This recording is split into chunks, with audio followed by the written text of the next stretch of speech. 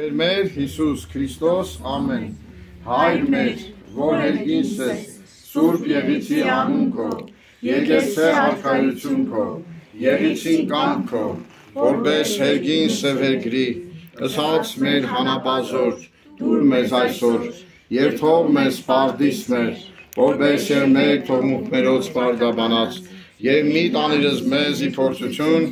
այլ փրկյալ մեզ իչարեն, Զիքոյ արքայություն և զորություն և փառք հավիտյանս հավիտենից, ամեն։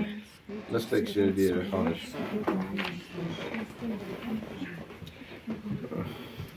Ես կուզեի նախ հարցնել ձեզ, թե հիշում եք նամարվան դրանք, որ իմ դասերին մասնակցել են, ուրեմն կուզեի հարցնել ոչ նորեկներին, թե մենք նախորդ դասերի ընթացքում ինչի մասին ենք անցել։ Գիտեք մեր ուրեմն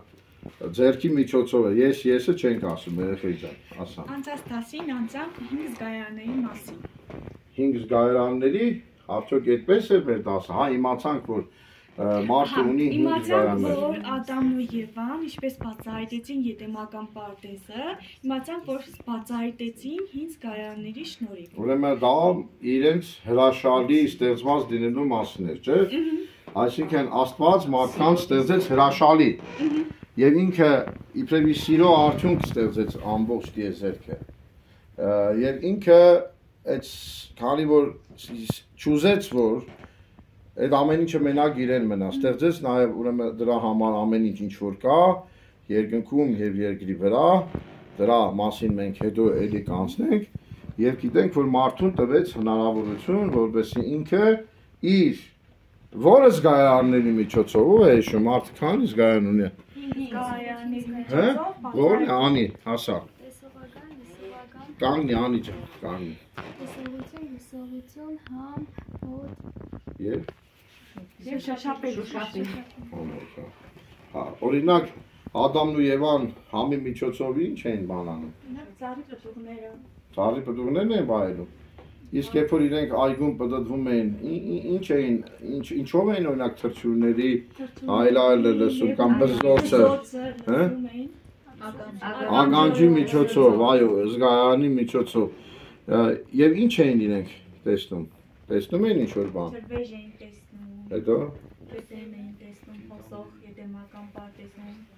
Հապուկ խոտեր էին շոշափել։ Համով ինչ էին, ոնց որ մեր դասարից մեկը ասեց խնձորենին։ Չէ։ Խնձորենին, դե խնձորենի կար, չէ՞, խնձորենին ոնց էին բա իմանում որ խնձորենի է։ Երկու տեսողությամբ եւ նաեւ շոշափելիքով ուրեմն։ Բայց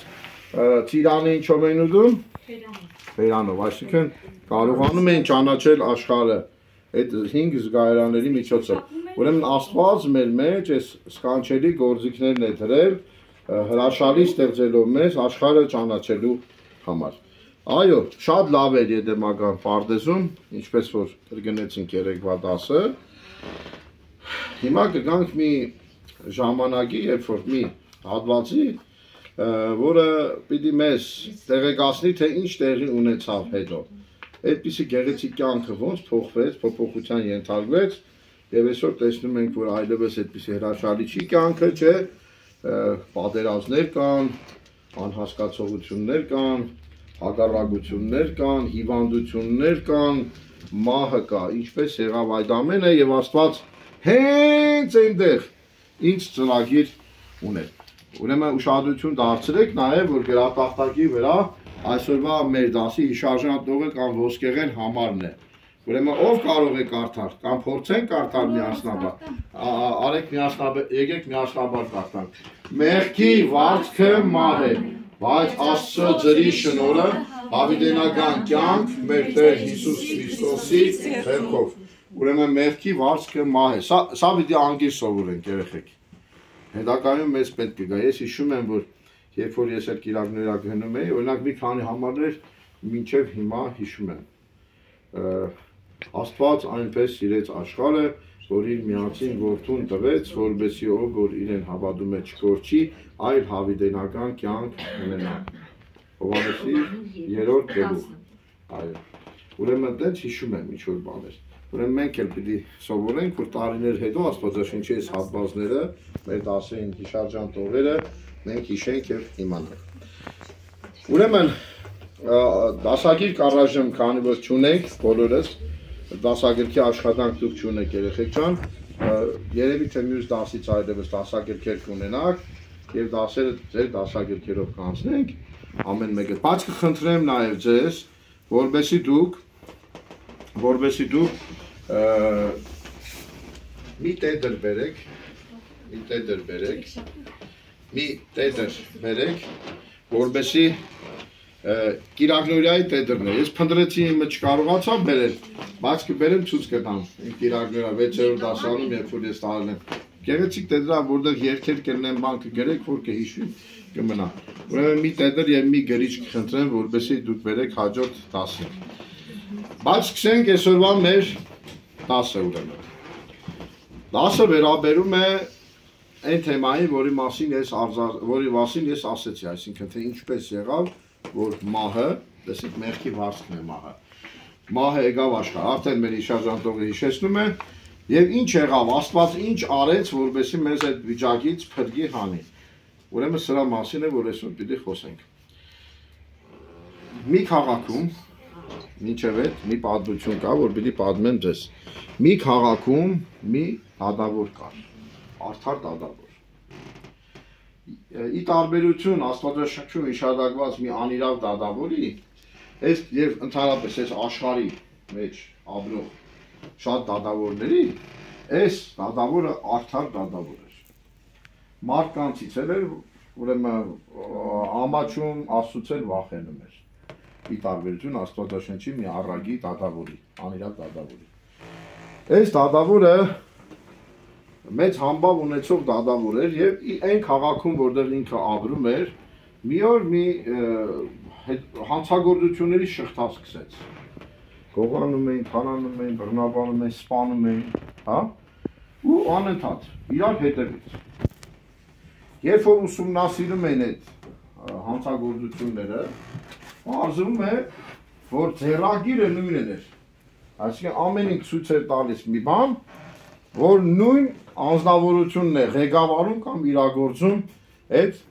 հանցագործությունները։ Եվ ժողովրդին, դե գիտեք, եթե անընդհատ լինում է, ժողովուրդը անհանգստանում է, ոչ բռնվում էր, ոչ բան։ Եվ ժողովրդին հանգստացնելու համար տեղական հեռուստատեսությամբ այս դատավորը մի օր ելույթ ունեցավ, մի երեկո, եւ ասեց եւ խոստացավ ժողովրդին, որ երբ որ բռնեն այդ հանցագործին, ինքը երկու ձեռքեր կնետի ժողովրդի առաջ, նկատի ունենալով այդ հանցագործ ձեռքերը, որ այդ ամեն ինչը գործում էր։ Եվ ինչ տեղի ունեցավ, գիտեք, անցավ ընդամենը երևի մի շաբաթ կամ երկու շաբաթ հանցագործին բռնեցին, բայց արի ու տես, թե ով է այդ հանցագործը։ Հանցագործը դատավորի տղան էր։ Դատավորի տղան էր։ Եվ բոլոր ամբողջ ժողովուրդը այստեղ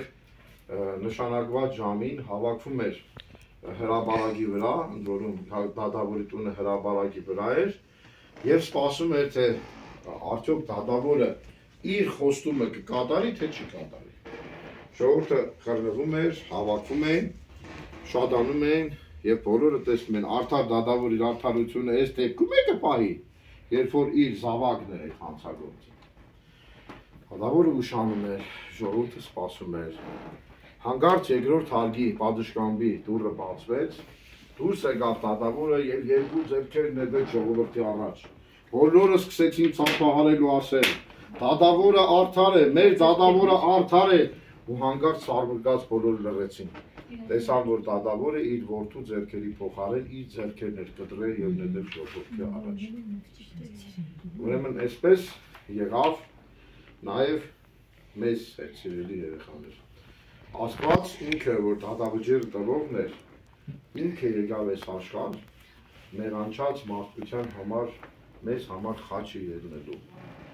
մեռնելու եւ հավիտենական կյանքի ճանապարհը բացելով դեպի իր արքայություն մեզ տանելու համար։ Տեսնենք, թե բայց այդ մեղքը ոնց եկավ աշխարհ։ Ես կկարդամ։ Աստված հրեշտակներին եւ մարդկանց ստեղծեց սիրո մեջ եւ բարու մեջ։ Այսինքն Աստված ինչ որ ստեղծել է, հիշում եք մենք անցել ենք առաջի դասին, եւ Աստված ինչ ենք ասում, եւ Աստված տեսավ, որ բարի է, չէ՞, ամեն օրը ստեղծագործելուց հետո այս խոսքը կա, հիշեք նադել, եւս մեկ անգամ ասենք, եւ Աստված տեսավ, որ բարի է, հիշում եք, ուրեմն առաջի, երկրորդ, երրորդ, 6 օրերի տարածագործության պատմություն անցնելուց սա ասել ենք, ուրեմն Աստված ամեն ինչ բարու եւ սիրո մեջ է ստեղծել, ինչպես հրեշտակներին, այնպես էլ մարդկանց օժտել էր ինչով, ես ասում եմ պատկեր ու նմանություն, չէ, մենք նման ենք Աստծուն ստեղծվել, ոմանք ասեցին քիթով, բերանով եւ այլն, չէ, դեր երեխեքից էլ ասած կրնեն ուրեմն, հա, արմեն սարգսական, արդեն դուք եք, չէ, դες բան եք ասում, դեր դասարանն էր, ուրեմն ինչով էր ստեղծել Աստված, Աստված մի հատ կարևոր բան էր տվել, ընտրելու իրավունք մարդուն, ազատ կամք, այսինքն, եւ ընտրելու իրավունք, ազատ էր ստեղծել մեզ եւ հրեշտակներին, հետագայում ասեմ, հրեշտակների մասին մենք չանցանք, բայց մի օր կանցնենք, հրեշտակներից այդ ազատ կամքից զրկեց Աստված, մեղանչումից եւ հրեշտակների, եւ որովհետեւ չմեղանչեն լուսեղենները եւ սատանայի նման չընկնեն, հա, ուրեմն բայց մարդուն, որ մարմնի մեջ է ապրում, այդ ազատ կամքով եւ ընտրության իրավունքով է զարդարել, ուրեմն եթե ազատ կամք չդար, մենք ինչ ձևի կլինենք ձեր կարծիքով։ Տեխնիկի նման, չէ՞։ Տեխնիկի նման։ Մեքենայի նման, մենք կլինենք մեքենայի նման, ոնց հրամանը լիներ, այդպես է պիտի կատարենք։ Եվ գիտեք, ազատությունը հենց այդ սիրո արդյունքն էր, այսինքն սիրո մեջ ազատություն կա։ Եթե մեկը սիրում է, ազատություն տալիս է։ Եթե չի տալիս, չի սիրում։ Այդ էլ իմացեք։ Մարդկային հարաբերությունների մեջ էլ են այդպես երեխեք։ Հա, ծննդոց երկրորդ գլխում է։ Եվ ասում է Աստված պատվիրեց Ադամին ու ասաց. դրախտում ամեն ծառի պտուղներից կարող եք ուտել, բայց բարու եւ չարի գիտության ծառի պտղից մի կերեք, որովհետեւ այն օրը, երբ ուտեք դրանից, մահկանացու կդառնաք։ Առաջին մարդկանց դրախտային երանությունը սատանան նախանձեց։ Ուրեմն ինչի ասեց այսպես Սատանան դեր չեք մեղել, որտեղ նախանձեց։ Ինքը ոնց որ զրկված էր Աստծո ներկայությունից ներված էր, հանկարծ Աստված մեկին սիրելով իր պատկերով նմանությամբ ազատությամբ դարձելով ծնել էր։ Ուրեմն եւ Սատանան խորհեց կորստյան մատնել նրան։ Նա մտավ օձի մեջ եւ սկսեց Եվային համոզել, եւ եթե նրանք փորձեն արգելված ծառի պտղից, ապա կլինեն ինչպես Աստվածային Աստծո նման, իբր թե Աստծո նման, կիմանան չարն ու բարին։ Եվան հավատաց չարին, փոխեց գերավ այս արգելված պտուղը, ինքը փորձեց եւ տվեց նաեւ Ադամին։ Ուրեմն երեխեք, մենք չգիտենք թե արդյոք, ասինքն այդ պատմությունները Աստվածաշնչի պտուղի Եվայի, Ադամի չէ որ պատմում են, չէ։ Դրանք մի քիչ գեղարվեստական, ոնց ասեմ, պատկերավոր են ներկայացված, որովհետեւ մենք հասկանանք ծառի տեսքով ենթադրենք, հա։ Եվ ընդհանրապես ուտելու տեսքով, ես անցած դասից ձեզ ասել եմ, փոքր երեխեքի ինչ են անում, որ մի բան տալիս է ձեռքը։ Դուք էլ ասեցիք, անում են բերանը։ Անկախ նայած դա ուտելու է, թե չուտելու է, չէ։ Ինչու, որտեղ համով ուզում են ճանաչել դա։ Ուրեմն այդ համի բերանով ուտելով է, որ ինչ-որ գիտություն ձեռք բերելու, ուրեմն գիտությունը ձեռք բերելու ցանկություն ունեցան մեր նախածնողները։ Հետո որ մեծանանք մի քիչ կանցնենք։ Երեխեք, ուրեմն բարի եւ չարի գիտության ծառը եւ կենաց ծառը։ Դրանք երկուսն է գիտություն են տալիս։ Ուրեմն կենաց ծառը, կյանքի ծառը կա դրախտի մեջ, չէ՞։ Դա գիտություն է տալիս։ Եվ սա է գիտություն տալիս, չարը եւ բարին ճանաչել։ Հիմա բայց ինչով են դրանք տարբեր, գիտեք։ Ձեր կարծիքով ինչով են տարբեր։ Մենք գիտելիքի իմաստով երկու բառ ենք օգտագործում մեր ճանաչողության իմաստով։ Երկու բառեր ունենք մեր լեզվի մեջ։ Մեկը կոչվում է իմացություն, չէ՞։ Մյուսը կոչվում է իմաստություն։ Երկուսն էլ իմանալու հետ կապված են։ իմաստության բառի մեջ կա մասնիկը, որ Աստված է նշանակում։ Իմաստություն, իմաստ, հա, եւ կա իմացություն։ Իմացությունը դա ցանկացած բան է, նույնիսկ չարիքը ճանաչելը է։ Այսինքն, երբ որ դու մի հատ մեղք ես գործում, դու ինչ-որ բան ճանաչում ես։ Բայց ատամի իմաստուն է, չէ՞։ Բայց մի րոպե, ուրեմն։ Այսինքն, երբ որ դու ճաշակում ես մի բան, որը արգելված է, դու իմացություն ձեռք ես բերում, բայց իմաստուն չես վարվում։ Իմաստությունն է, երբ որ դու մի բան ձեռք ես բերում, բայց Աստծո կամքով։ Աստծո թույլտվությամբ։ Այսինքն արգելված չի, այսինքն օրինակի համար։ Եթե դու ճանաչում ես, թե ինչ է խնամել հիվանդին, չէ՞, դու բարի գործ ես անում, Աստված ասում է խնամ, կամ ճանաչել Աստծուն, կամ սիրել հորն ու մորը, դու իմաստուն ես վարվում։ Իսկ երբ որ դու ինչ-որ մի մեղք, որը այո, դու շատ ես ուզում այդ լինի քո կյանքի մեջ, բայց դա արգելված է քեզ համար։ Եթե դա այդ նույն արարքը օրինակի համար ինչ-որ պարագայում արգելված չի, դու իմաստուն ես վարվում։ Այդ ինչ-որ պարագայում է, այդ նույն արարքը նույնիսկ կարող է արգելված լինել, այդ դեպքում դու իմացությունը ձեռք ես, ճանաչում ես, բայց դու ճիշտ չես վարում։ Ճանաչողություն ես ձեռք բերում։ Գիտելիքն է, ոչ գիտելիքն է, ոչ թե իմացությունը։ Իմացությունը ենթադրում է փորձ։ Փորձը կարող է փորձը փորձանք լինել։ Դենց ասում եմ, հա։ Գիտելիքն է։ Դրա համար տեսեք, մենք Աստծո իմաստություն ենք կոչվում։ Աստծո իմացություն չենք գործում, Աստծո գործում չենք ասում։ Չենք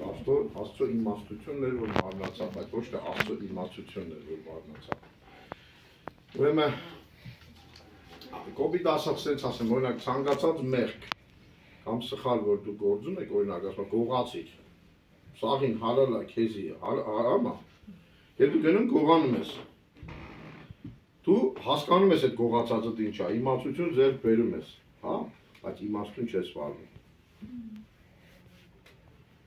Բայց ասում ես սիրիր քո հորն ու մորը, սիրում ես, դու գնում անում ես դա։ Դու իմաստուն ես վարվում, ճանաչում ես նաև այդ սերը, թե ոնց կարելի է սիրել։ Այդ ամեն ինչ կարող տարածեք նաև հայրենիքի վրա, ընտանիքի վրա, կնոջ, տղամարդու եւ այլն։ Հա?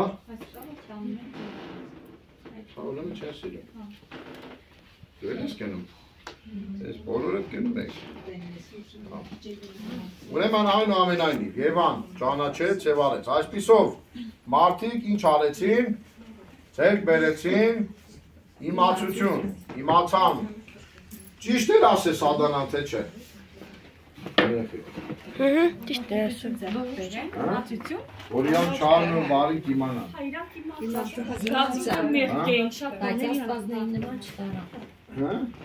Իմացան, բայց Աստծո նման չեղան։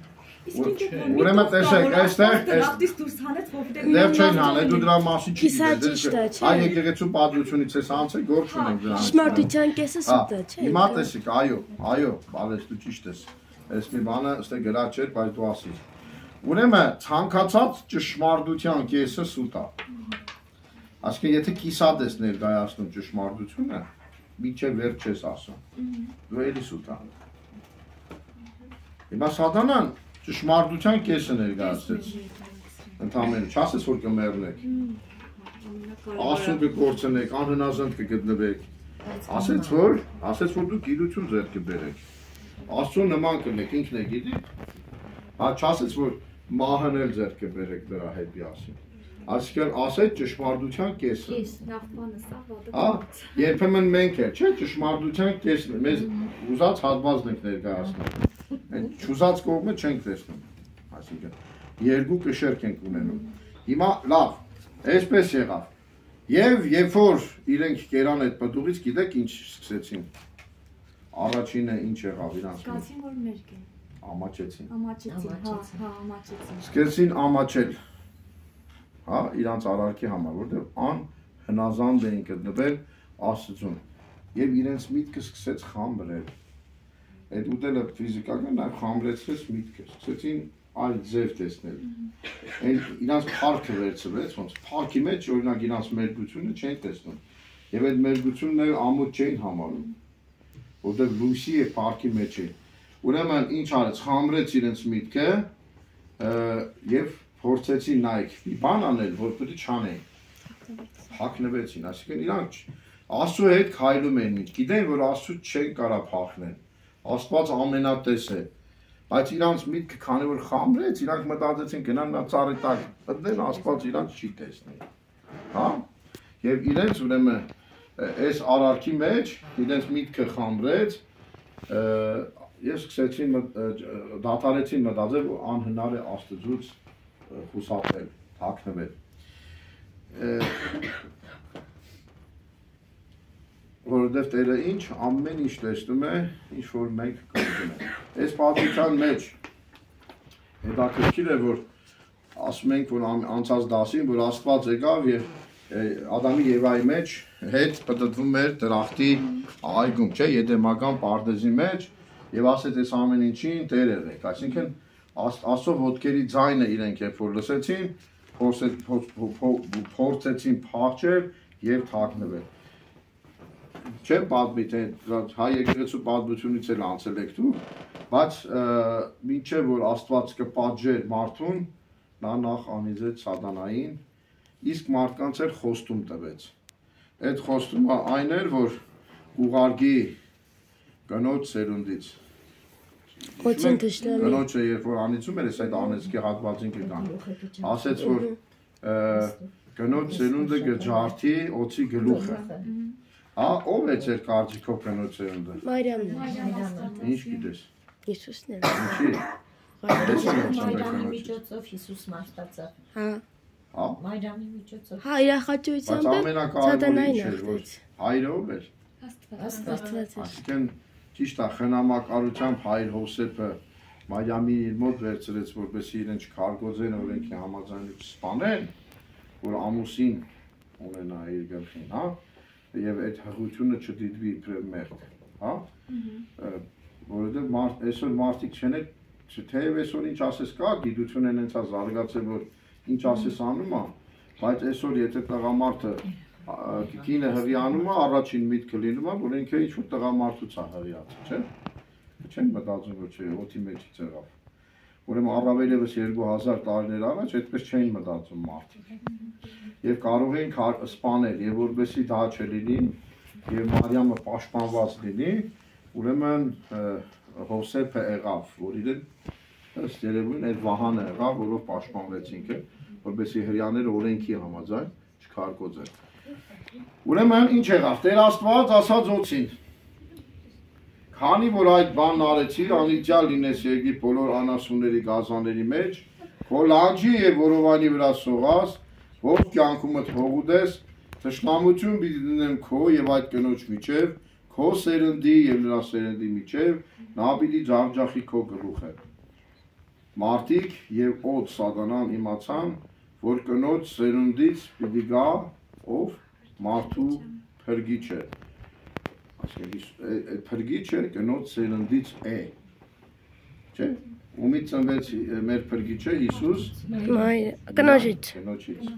Եվ Սուրբ Հոգուց։ Մարդիկ սկսեցին օրհնության հույսով սпасել, իսկ սատանան սարսափով սпасել այդ օրվան։ Սատանան Հիսուսը գծվի, տեսնենք որ ամեն ձևով դրա մասին երբ որ անցնենք, ինքը պիտի փորձեր արգելք հանդիսանալ, որ ինքը աշխարհի փրկիչը դառնա։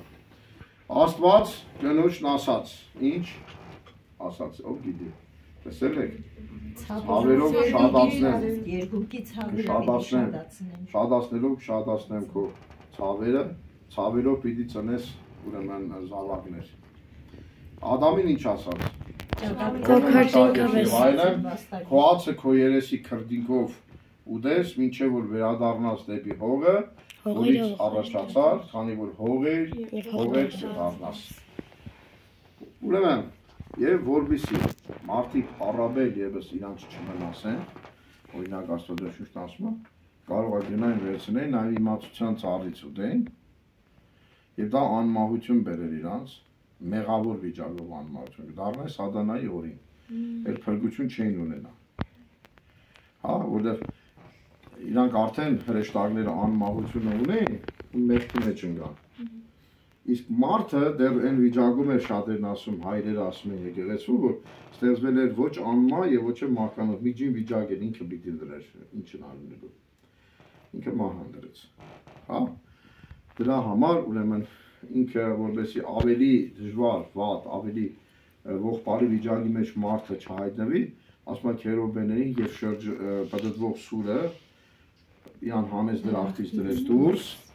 եւ այդ պատդվող սուրը եւ քերոբեներին դրեց դրախտի մուտքի մոտ։ Այսպես դրան այլ մուտքի մոտ, հա, դուրս չկարծեց։ Մուտքի մոտ դրեց, որովհետեւ մարդը չկարողանա վերադառնալ դեպի այդ մինչեւ որ կկատարվի այն մարգարեությունը, որ այդտեղ արդեն ասվեց, որ կնոջ սերունդը պիտի ջախջախի քո գլուխը։ Եվ գիտեք, ասում են, երբ որ Քրիստոսը ժամը 12-ին խաչի վրա կեսօր էր, երբ որ հոգին ավանդեց եւ ասեց ամեն ինչ կատարվեց։ Ուրեմն հայրապետներից մեկն ասում է, կարծեմ Հովան Ոսկեբերան հայրապետն է ասում, որ այդ ժամանակ պատդվող սուրը կանգնեց։ Ինքը պատդվում էր, ոչ մեկ չէր կարողանում անցնել։ Այդ սուրը կանգնեց եւ դրախտի ճանապարհը բացվեց։ Որ ինքը գնաց։ Ասա կանգնեց այդ սուրը։ Հա, ինքը ասած ամեն ինչ կատարվեց, կանգնեց այդ սուրը։ Հա։ Դրա մասին խոսա։ Դրախտ նշանակում է այգի, այո, դրախտը երկրի վրա է։ Դրախտը երկրի վրա է եւ մենք գիտենք, որ այն տարածքում է ինչ որ մեր երկիրն է։ Արմենիան Հայաստան։ Հա, Տիգրիսի, Եփրատի, Արաքսի, որ Փիսոն գետն է։ Արաքսի եւ Գեհոն գետերի միջև ակետում, հա։ Այդ տարածքը դրախտավայր երկիրն է, բոլոր ազգերը դա շատ հին ժողովուրդների արձանագրությունների մեջ դա գրվում է։ Եվ օրինակ շումերները, որոնցից հյուսիս էինք մենք ապրում, ուրեմն մեր երկիրը կոչվում էին աստված, իրանք արդեն հեթանոսներ էին, հա, բազմաստված էին դարել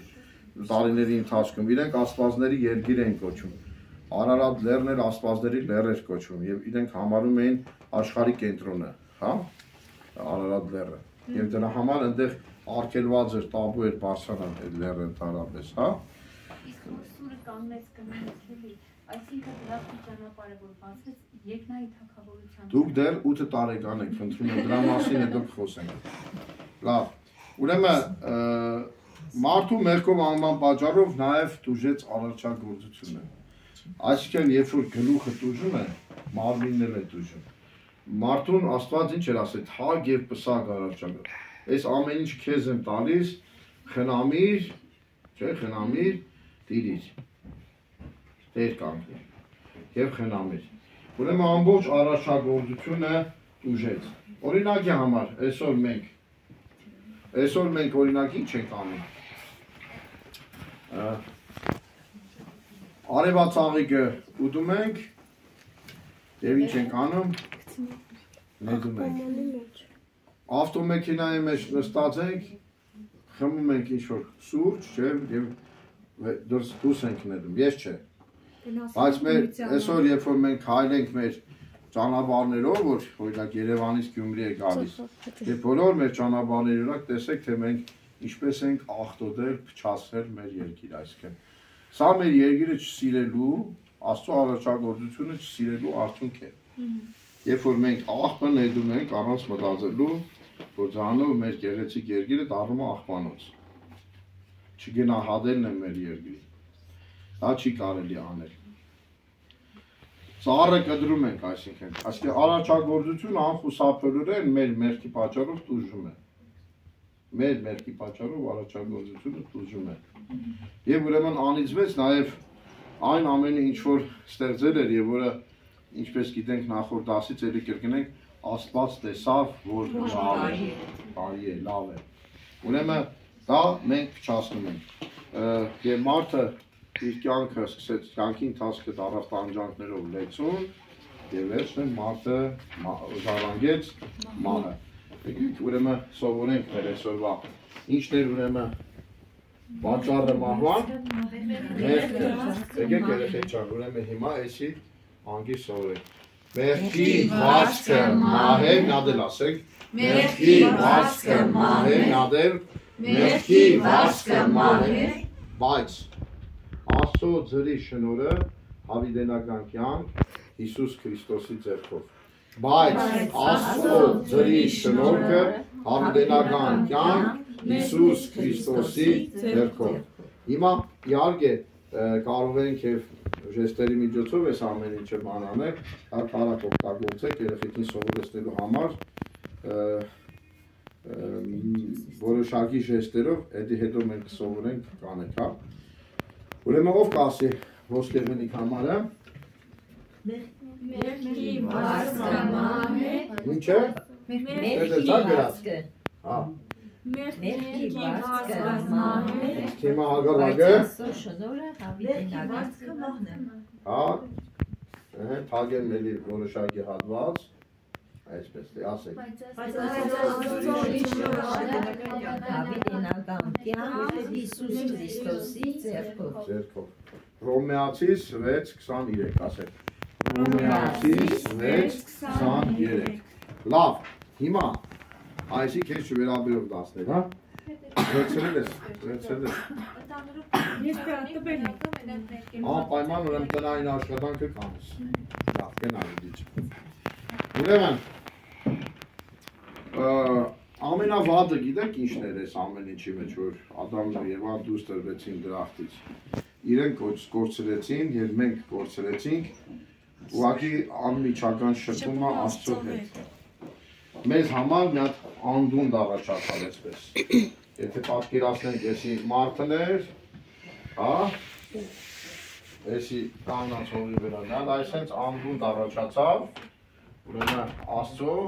եւ մարդու միջեւ։ Ընդ որում շատ խորը անդունդ, որտեղից Աստված մարդը չէր կարող հասնել։ Այսինքն, բայց քանի որ խոստումը կար, հիշում եք, Աստված խոստացավ կնոջ սերնդին, չէ՞։ Ասեցինք։ Քանի որ խոստումը կար եւ որովհետեւ մարդը չմոռանար այդ խոստումը, որ նաեւ զոհաբերություն պիտի լիներ, ուրեմն մարդկանց այդ փրկի գալուստը հիշեցնելու համար սովորեցրեց Աստված զոհեր մատուցել։ Մարդիկ զոհեր էին մատուցում իրենց մեղքերի համար։ Այսինքն սա ցույց էր տալիս խորհրդավոր կերպով, որ զոհ պիտի լինի, չէ՞ որ այդ կենթանու զոհաբերությունն էլ մահ էր, իր համար մեկը մեռնում էր։ Եվ դա այդ արյամբ ինքը սրբվում էր։ Մարդուն սովորեցրեց Աստված զոհեր մատուցել։ Ճիշտ է դադավորի նման, չէ՞ որ իր ձեռքերը տվեց։ Եվ այս պիտի լիներ հետո ինքը պիտի լիներ մեծ զոհը, որ սկզբից պատմեցի, որ եկավ եւ մեր փոխարեն իբրև Հիսուս Քրիստոս մարմնացավ, մարդացավ, եկավ աշխարհ, ծնվեց մանուկի նման, ապրեց 33 տարիներ այս երկրի վրա, հետո մեզ համար խաչվեց, չարչարվեց, խաչվեց, թաղվեց եւ երրորդ օրը հարություն առավ մեռելներից։ Ուրեմն հիմա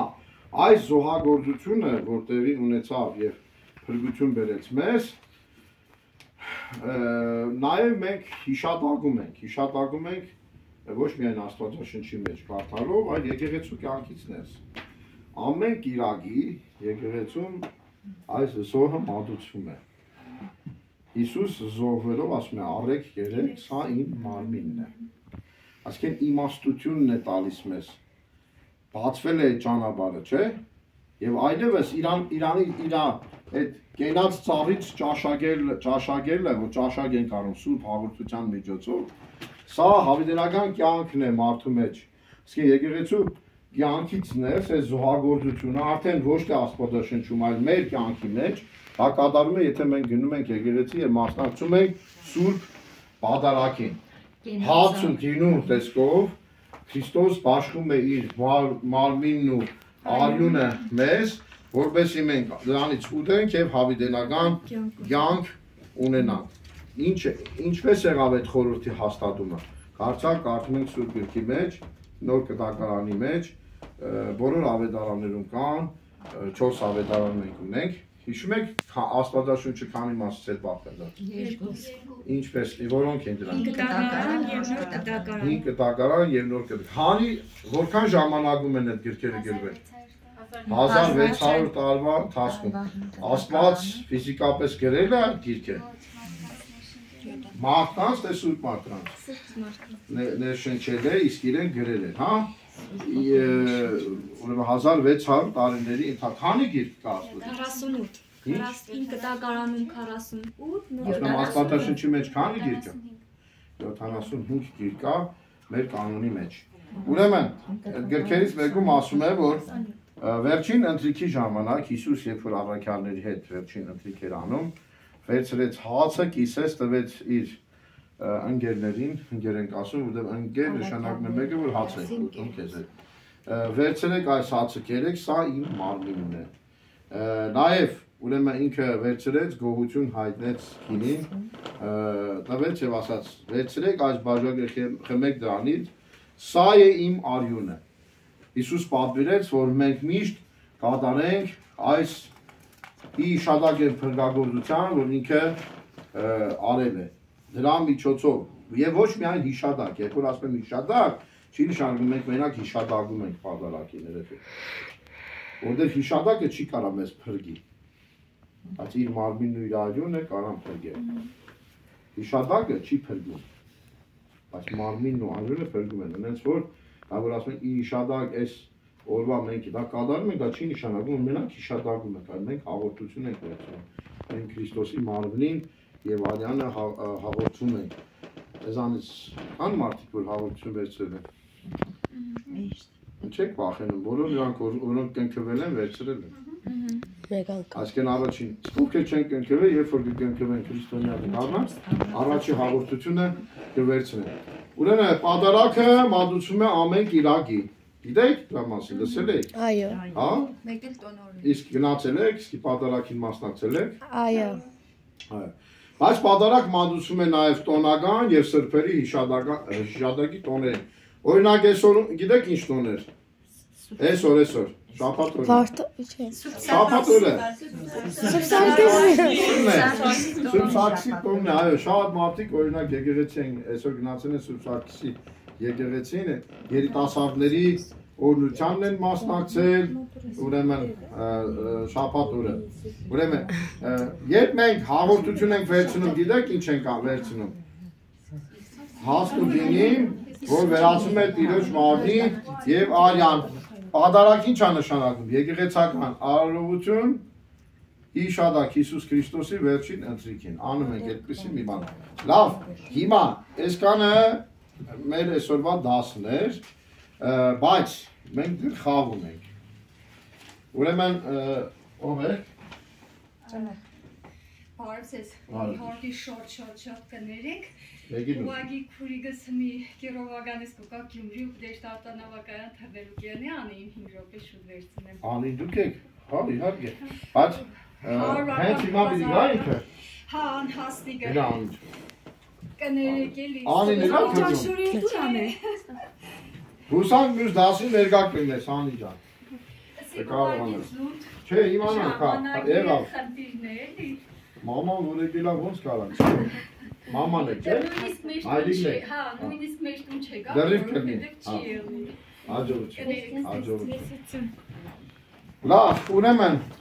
այս խաղը, որ մենք պիտի խաղանք, բոլոր դասերին գրեթե կարող ենք խաղանք, եթե ուզենանք։ Շատ աշխուժացնող լավ խաղ է, երեխեք ջան։ Ուրեմն մի հատ լավ հոգնել եք, լավ հետ բարձրացեք վերև։ Մասը ձգվեք, դասի ցավեք։ Շարժեք նա։ Շարժեք մի վացեցեք։ Հարմացեք նրան։ Ուրեմն մենք դասարանը պիտի բաժանենք երկու մասերի։ Ուրեմն ես կխնդրեմ, որ վեր կենաք եւ երկու խումբ, մի խումբ էստեղ կա, այս կողմ գա, այս կողմ գա։ Հա, գրեթե նույնն է։ Ուրեմն եթե ոնց ասեմ, շատ լավ կլինի, որ 15-20 հոգյանոց խմբերով խաղանք, իսկ 10-10 հոգիներ լինեն, սա շատ ավելի էֆեկտիվ է, բայց քանի որ մեր դասարանները մեծ են, ուրեմն ստիպված ավելի մեծ դասարաններով։ Ինչ է, այս Աստվածաշնչի պատմությունն է, ինչ որ մենք անցանք, կամ ինչ որ այս օրերին անցել ենք մենք, 3 դաս ենք անցել, չէ՞։ Ուրեմն եթե հիշում եք։ Ուրեմն շարժումների միջոցով մյուս թիմը մնջախաղ, այսպես ասեմ, որի միջոցով մյուս թիմը պիտի կռահի եւ միավոր վաստակի։ Այսքանը հասկանալի է։ Հիմա ինչ է։ Հասանում բաժանված մեր երկու խումբը, դուք ընտրում եք ձեր ներկայացուցիչին, ով որ լավ կարող է ցույց տա, դուք էլ ընտրում եք ձեր ներկայացուցիչին, մտածեք։ Որոշեք դա։ Ուրեմն Բայց փորձառու կողմը ճախալը շատ վատ է։ ձեր խմբից ով պիտի լինի։ Անի դու պիտի լինես։ Ուրեմն Անին գնում է մյուս թիմի մոտ։ Դու ես խմբից չես Անի։ Բայց դու էլ գնում ես այս խմբի մոտ, հա։ Օրինակի համար կպարտը բեր թիմը։ Ձեր թիմը պիտի ամենալավին ընտրեք։ Ուրեմն որոշել եք։ Չէ։ Ուրեմն տեսեք, հիմա ինչ է լինում։ Մեր անցած թեմաներից կամ այսօրվա թեմայից։ Օրինակի համար, ինչ ասեմ, մի բան եք որոշում այս ձեր թիմով, մի հարց։ Ասենք օրինակի համար Աստված անիծում է օրինակի համար։ Օծին կամ Ադամին ու Եվային, նայած ոնց եք դուք որոշում, հա։ Ձեր թիմը մի այդպիսի թեմա է որոշում, այսօրվա դասի։ Ձերն է մի ուրիշ թեմա։ Կարող է նույնը լինել, չգիտեմ։ Կարող է օրինակ լինել կենաց բանը սերոբեներին դրեց հրեղենսերին, որ ծառը փակ կամ որևէ հաց է, մի էսանք հնչեցել է, մյուս կողմը լցել է, դուք ուրիշ բան պիտի որոշեք։ Կամ դադավորի պատմությունը կարող լինի։ Նայեք, որտեղից ուզում եք, այսօրվա դա կամ պադարակի պատմությունից կարող է լինի։ Որոշեք, դուք ինքներդ գնացեք այնտեղ, հլա, որոշեք, նայեք, հիմա դուք ինչ որ կորոշեք, իրենց ներկայացուցիչին եք ասում, իրենց ներկայացուցիչը առանց խոսքերի, ժեստերով, առանց բան արտահայտելու, պիտի փորձի բացատրել այդ պատմությունը, որ իրանց թիմի, հագարագոր թիմի երեխեքը կռահեն։ Եթե կռահեցի, միավոր են ընդ որում տեղից գոռալ չկա, որոշում եք չասեք մի անգամ հա էսի, ուրեմն դες բան չկա, տեղից գոռալ, դուք ինքներդ մեկին ընտրում եք, որ ասում է, ձեր պատասխանը ասում է։ Դուք էլ որոշում եք եւ իրանց թիմի ներկայացուցիչ եք ասում, ինքը պիտի աշխատի նենց ցուցադրել, որպեսզի հագարակ թիմը կռահի եւ իրենք հաղթեն։ Որոշեք այդ ամենը, չգնա։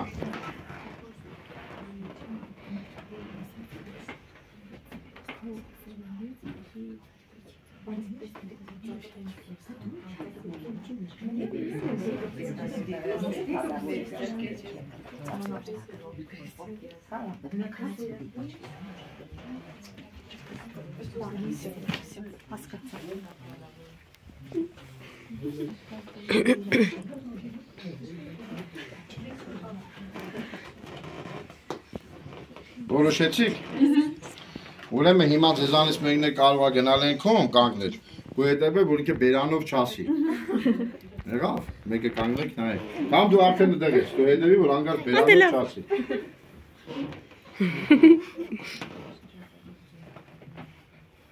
Մենք լսում ենք։ Կամոց խոսացեք։ Դուք էլ դες մի դες ասում էլի։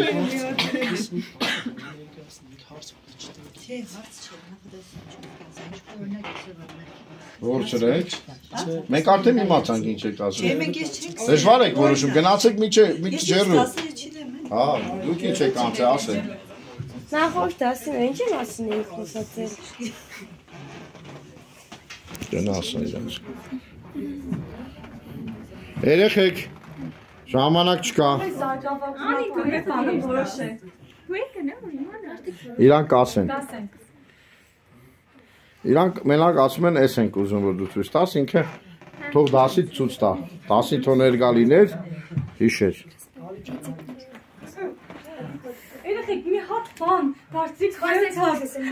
Դեռ մի քանի անգամ եք խաղալու։ Մենք ուշանում ենք 44 րոպե արդեն 10 ենք արել։ 10 Այո։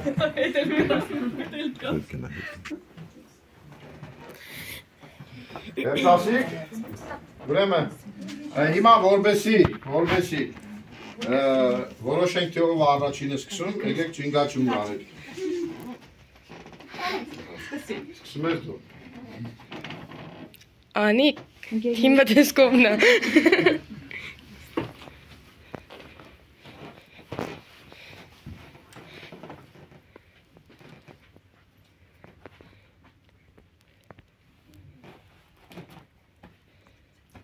Փողից ստացված փողից ստացված Բարդվեցիք։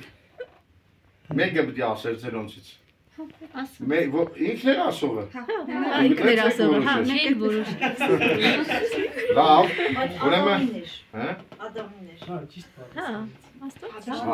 մեկ, 0 ծափարենք ես տղի։ Դու լավ կստվող ես, հիմա կայնի, իրենք քանի որ բան արեցին, հիմա դու պիտի ներկայացես, բայց խնդիրն է, որ հաղթող թիմը եւս մեկ անգամ կարող է բան անել։ Եվս մեկ անգամ շանս կարող է ունենալ, որ երկրորդ միավորը շահի, որտեղ իրանք դուք կռահեցիք։ Դրա համար եւս մեկ հաստատեք իրան, որ ինքը ներկայացնի։ Որովհետև իրանք հաղթեցին, չէ, կռահեցին։ Դրա համար իրանք իրավունք ենք տալիս, որ երկրորդ միավորը շահելը ինչ է որ բարձում է։ Ժամանակատար է, բայց իրանք մի խաղ է դուք խաղական երկու հա դուք կպարտվեք։ Հասկանում եք, չի որ 3 մի ժամ բան ենք անելու։ Երկու հարց, արի ես քեզ մի բան ասեմ։ Ամեն երեխեք կան։ Շատ որ իրանց խմբից չես կանչե։ Օй, երեխեք չան գնալ։ Նայեք, շատ իշ։ Թիմ նայեք։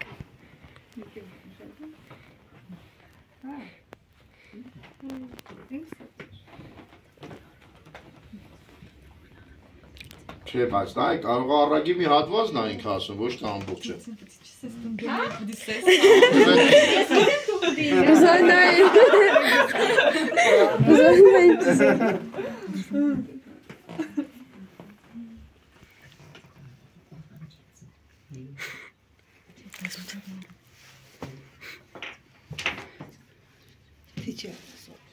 Կոնկրետ։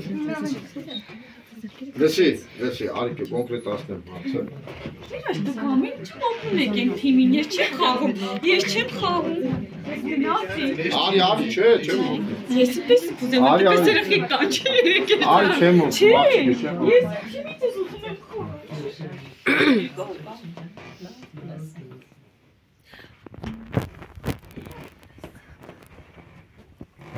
Որոշեք։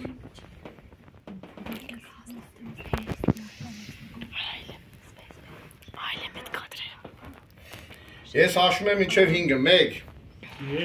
1, 2, 3, 4, զանգը հնչեց, ով է պատասխանելու։ Անուշիկ, պատասխանի։ Երբ որ թագավորը հրաման է տալիս, թե ում որ ձեռքը, ով որ այդ հանցագործությունները գործել է, դրա ձեռքը կտրել։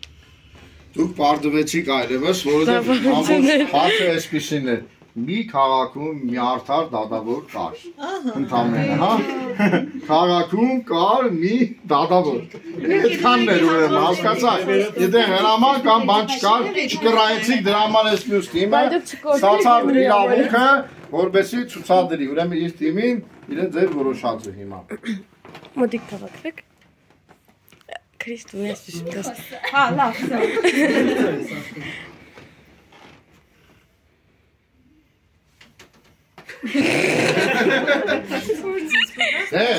Չէ, ձերքով։ Խաչ։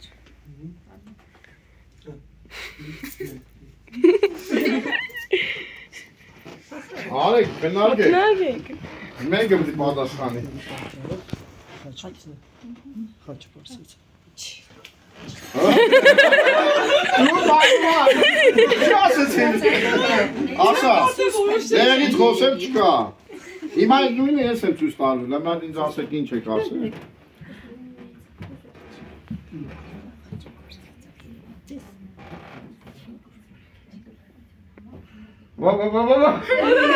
Բացր ասի։ Այդքան երկար նախադասություններ ես դեմ եմ։ Ասա։ Լավ թվացել եք։ Չէ, կան ես է ցուցադրեմ։ Հա, Տարբեր։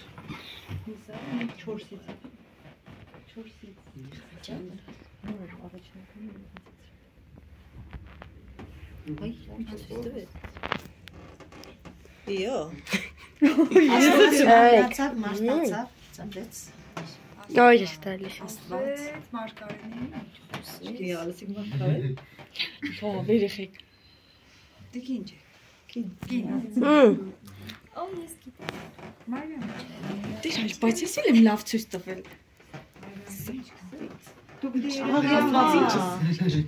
Ավետնան է թա։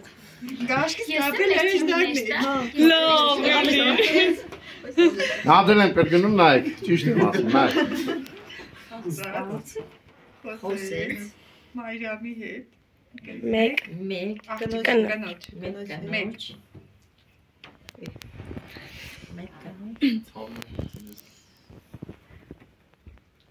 Դե հայ դու բարտացրեցիր, ես կին եմ։ Չէ, դու կին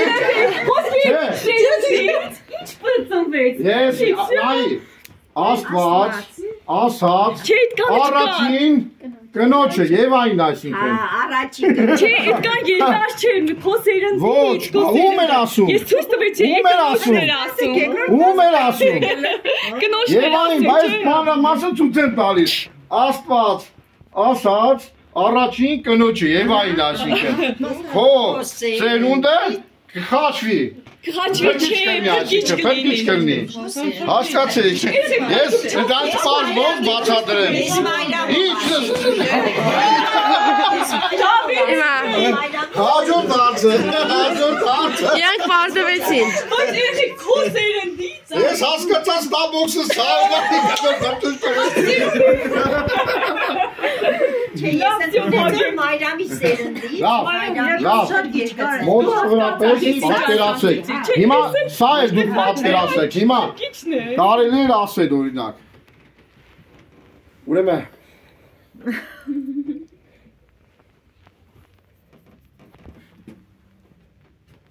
Մեղքի վարձքը մահ է։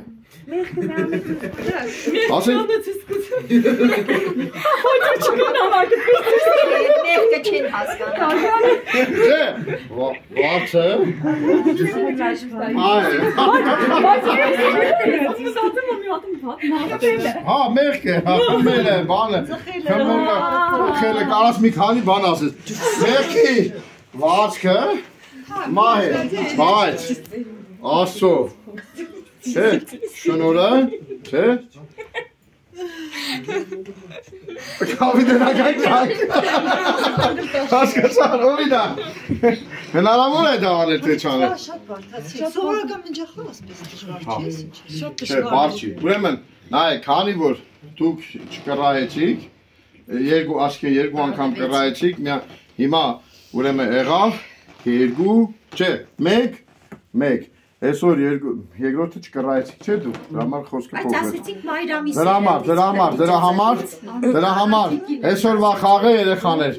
ավարտվեց, ուրեմն 1 ոչ ոք չպարտվեց, հաղթեց, ինչպես կասեր մեր սիրելի Սեզան, ընկերությունը։ Եկեք ուրեմն քանի որ կանգնած ենք, միանգամից ուրեմն աղոթ կանենք։ Այդ խաղ չկա դեր այդ մեկներ։ Ուրիշ խաղ կա։ Դրախտից վտարում եք ոչում, նայեք, ուրեմն մյուս խաղն է, որ տվել եմ, ավելի փոքրերի հետ է հարմար, սրա համար պետք է մի իր, որը մեկը մյուսին պիտի նետեն, կլոր շրջան, եթե 10-ից 15 հոգի լինեն, ուրեմն նետում են օրինակ հետիրը, ինչ ասեմ հիմա։ Գնդակ տանիք փոքրիկ։ Խնձոր, օրինակի համար ունենք։ Ես օրինակի համար ասում եմ Աստված և նետում եմ, դու պիտի ասես դրա հակառակը։ Սատանա։ 1, 2 Հակառակ։ Դու շարքից դրախտից, մեր դրախտից անդակցվեցին, հասկացա՞ք, օրինակի համար։ Կարող է լինել նաև հոմանիշներ կամ հագանիշներ, օրինակի համար, Կամ կազմիր խորհուրդ։ կարմիր զույգը։ Այս մենք դեր չենք անցել, մենք անցել ենք դեր Ադամն ու Եվան, օրինակի համար, կարող են հագանիշներ լինել, հոմանիշներ լինել, նայած ինչ եք ուզում, հա, բայց ընդամենը երբ որ նետում է, ուսուցիչը սկսում է հաշվել մինչև 5-ը, հենց նետում է։ Օրինակ որ քսես Երեխեք պիտի հասցնեք 5 վայրկյանում ասել։ Եվ եղավ երեկո, եւ եղավ առավոտ, ոսկեից 10-ը։ Եվ եղավ երեկո 1, 2, 3, 4, Աստվածա որ բարի է։ 5-ին է դի ուրիշի պիտի Եվ եղավ երեկո, եւ եղավ առավոտ 1, 2 որ բարի է։ Եվ եղավ երեկո։ Չեղավ, մենք ուրիշ բան պետք է ասել, այդ Եվայի պատմության մեջ։ Օրինակ համարում արտաքսվեցի, հա։ Լույս, Եք օրինակ։ Այո, հետ էլ կարող ալինել։ Լույս, 1, 2, ոչ, խավար, հագամիշը պիտի լինել հիմա։ Հայած ինչ եք ասում, ոնց եք բան արել, հա։ Եղավ, օրինակ, լույսի հոմանիշ, չէ, հոմանիշ։ Արևածագ։ Ուրեմն, չէ, մեր պատմությունից, լույս։ հրեշտակ, Որտեղ առաջին դասում անցել ենք հրեշտակ, որ լույսերը ստեղ, և ասած լույսերը և հրեշտակներին ստեղծեց ասված, իրանք այլևս առաջորվա լույսը, արև լուսինի հետ կապ չուներ, հրեշտակների հասկացանք, թե ինչպիսին պիտի լինի մոդավորապես, դուք նստեք, հետ և որոշեք, այո։ Դե նշանը բացատրել էր, ես էլ չի դեի, դե նշան է բացատրել։ Դե նշան դասին չհա, դու չես Հաստատ կանգնել, այո։ Մենք այլևս ճանապարհ ունենք, դրախտ մտնելու և կյանքի ծառից ուտելու։ Հիսուս Քրիստոսի մարմինն ու արյունը կյանքի ծառի պտուղն է, ճաշակն է, որ մենք առնում ենք և կյանքն ենք առնում մեր մեջ։ Ով որ իմ մարմինը ուտի, թե մեռնի կապրի։ Չէ՞։ Ով որ ինձ հավատում է։ Ով որ չուտի իմ մարմինը, հավիտենական կյանք չի ունենա, այսինքն երբ որ դու վերցնում ես հաղորդություն, դրա համար ես բերեցի, հասցրեցի դեպի հաղորդություն այդ ամեն ինչը։ Հիմի նաև բերեցի, հասցրեցի մինչև Քրիստոսի ծնունդ, ուստի և մենք սրանից հետո արդեն օրինակ դասարանները կբաժանենք, հասնենք Հովհաննես Մկրտիչ կամ Հիսուսի աշխարհ հա, և արդեն դասագրքով կստենք մեր դասեր անցնել։ 9 տարեկանի, եղավ։ Իրա տասանեշ պան չի դեղին տասերն է տան չենք երել,